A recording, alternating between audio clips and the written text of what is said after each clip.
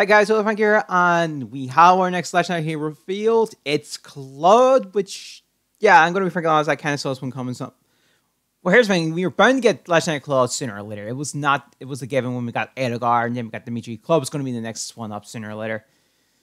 That means Spider's going to be the last one, and I'm going to assume we're going to get him around June, July time would probably be the best time for me, if I'm taking a wild guess here. Most of my guessing for you because that's when Free House was released, so it just makes sense. Let's just get into this then. Ultimate Hero, Ultimate Hero.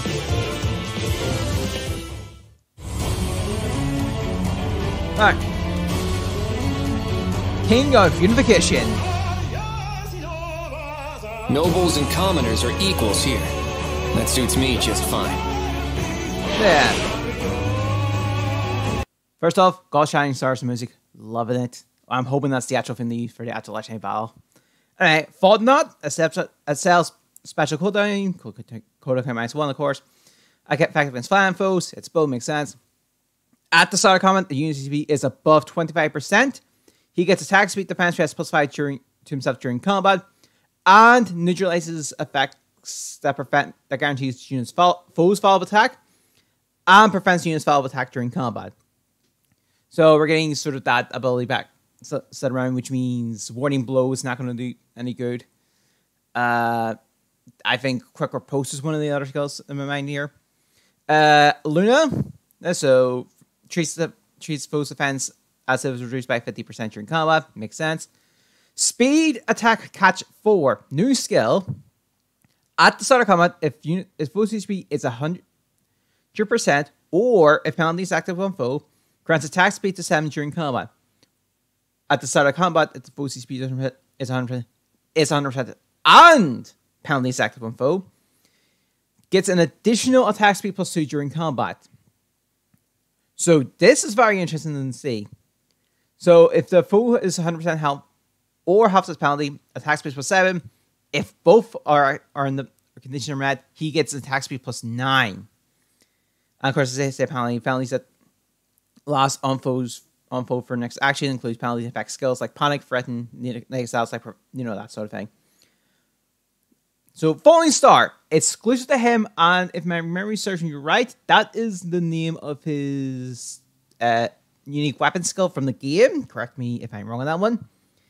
If unit is in combat, reduces damage from foes first attack by 80% during combat, and after combat, grants Falling Star to unit and inflicts gravity on target and foes in one space during combat. And Falling Star is obviously for one turn. During the unit's first combat in the player's phase or enemy's phase, reduces damage of foes first attack by 80%. And then we obviously reduce targets to 1.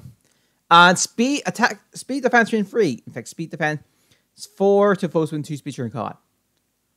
Holy crap, that is strategy in motion right there, and effectively works in a lot of ways. My god. Ha! Oh, I love that. Also, he's getting attack speed 14. That's interesting to count. Someone else must be triggering here.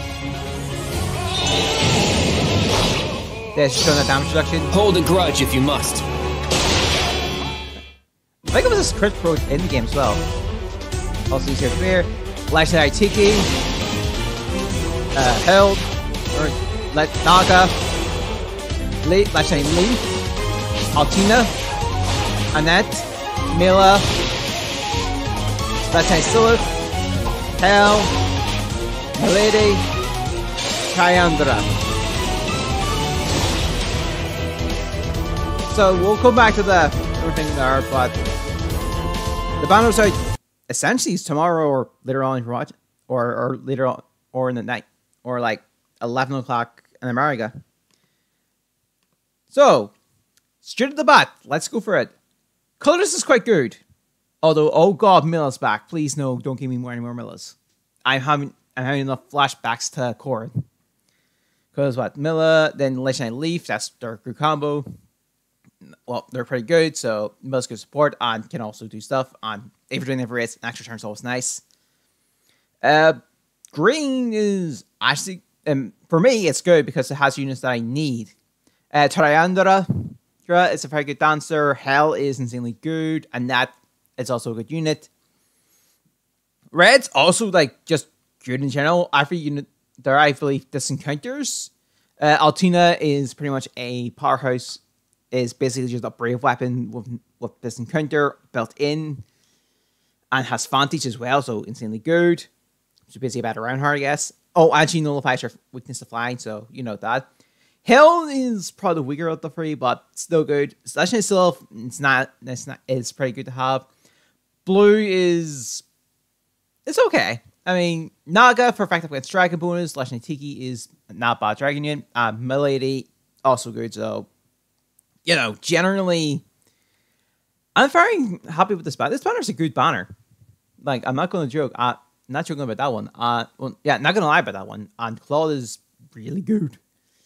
Obviously, when the banner comes out tomorrow, I'm going to check its stats, and we'll just hope for the best.